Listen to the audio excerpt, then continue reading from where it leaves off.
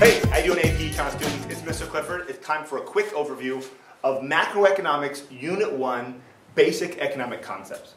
Now, the good news is microeconomics and macroeconomics are almost virtually the same in that first unit. Bad news is the rest of the class is completely different. You're going to start off the idea of scarcity, right? That we have unlimited wants but limited resources. You'll learn about trade-offs and opportunity costs, and then you'll learn the key graph for Unit 1, which is the production possibilities curve.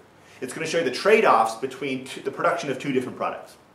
From there, you'll talk about points on the curve and actually shifting the curve and something called the law of increasing opportunity cost. From there, you usually jump in to talk about the idea of trade. We'll talk about something called comparative advantage. Right? If you produce something better than I produce it, and I produce something else, and we have different resources, so I'm better at producing mine, you're better at producing yours, we specialize, and then we trade, and we can both be better off. Something called comparative advantage.